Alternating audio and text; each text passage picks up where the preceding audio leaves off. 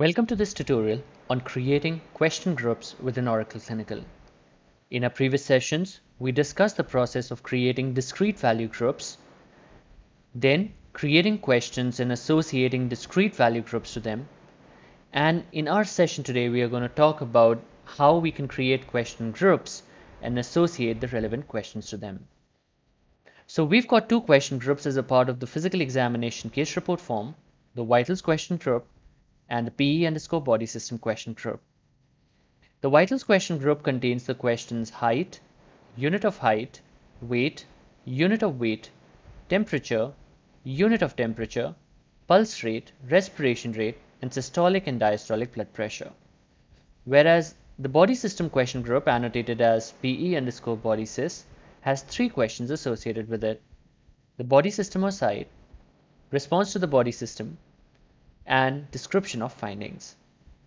So let us start by creating the question groups within the Oracle Clinical application. To create the question groups within Oracle Clinical, click on the Global Library subsystem.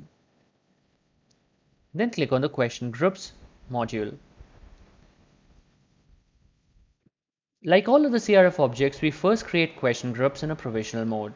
So click on Provisional Question Groups. This allows us to create question groups in a provisional mode. The two question groups that we are out to create are vitals and the body system question group. So vitals is the first one. We create the vitals question group. That's the name of the question group as per the annotated case report form, followed by our initials like we've been using across all the other CRF objects.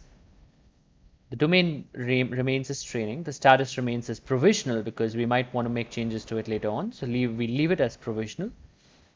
The question group type is the CRF for which we're creating it. In this case, we're creating it for the physical examination CRF. And a description about this particular question group. So this one is used to collect the vitals of the subject. Expandable is check mark, which means we would like to associate questions to this question group. So expanded has to be left check marked. Status comment is again for internal communication with the data management team. And if at a later stage you retire the question group because it was incorrectly created or for any other reason,